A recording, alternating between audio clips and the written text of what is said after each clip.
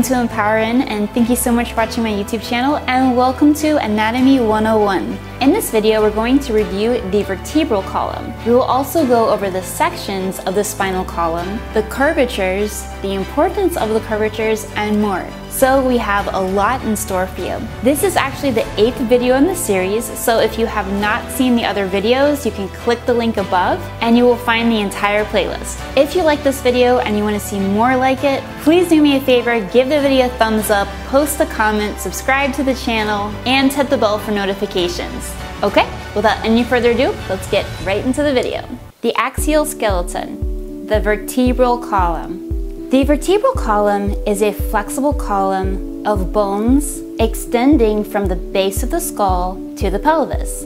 It is the vertebral column that houses and protects the fragile spinal cord. The vertebral column is also called the spine, the backbone, or the spinal column.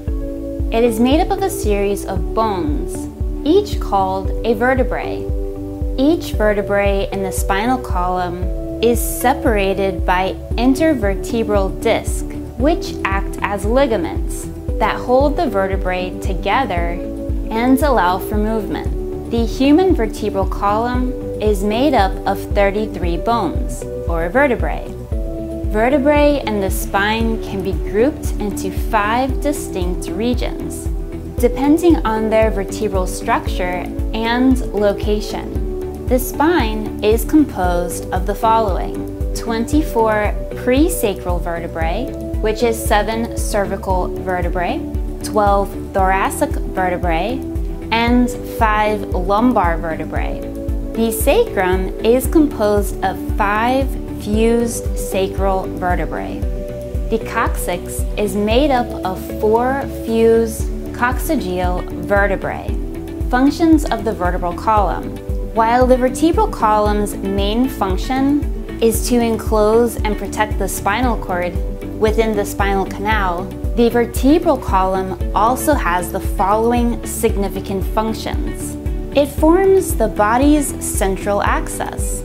It also supports the body's weight above the pelvis. It plays a role in posture and movement curvatures.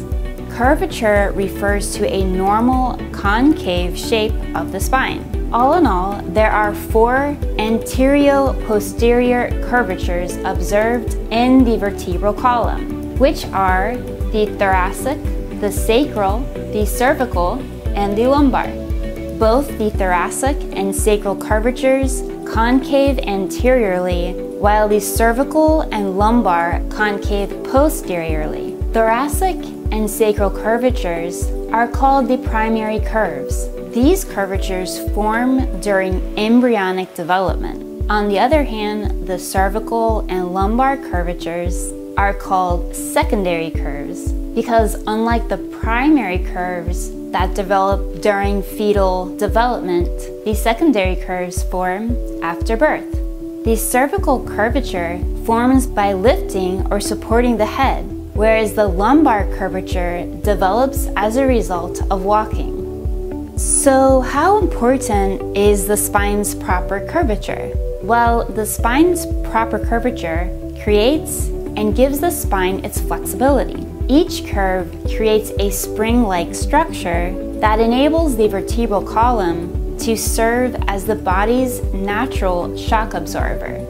The curves of the spinal column allow for durability despite wear and tear from daily physical activities. Besides creating support and allowing for flexibility, the spine's natural curvature also helps distribute the body weight evenly so that muscle groups in the body each have their own share of weight to bear. This is highly important when it comes to maintaining balance and stability, especially when it comes to dynamic movement, like bending or lifting, or any movement that requires the spine to simultaneously support your weight and move along with your body. Curves also function to reduce tension forming between each vertebral disc. The natural curvatures of the spine ensure that the discs are not stacked directly on top of the other. so that the weight of the column is distributed evenly, and so each vertebrae will only bear a portion of the column's weight. Spine curvature disorders.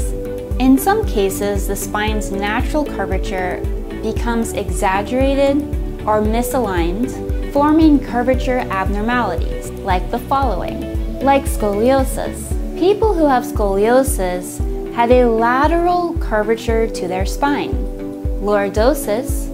Individuals with lordosis have an exaggerated convex curvature of their spine.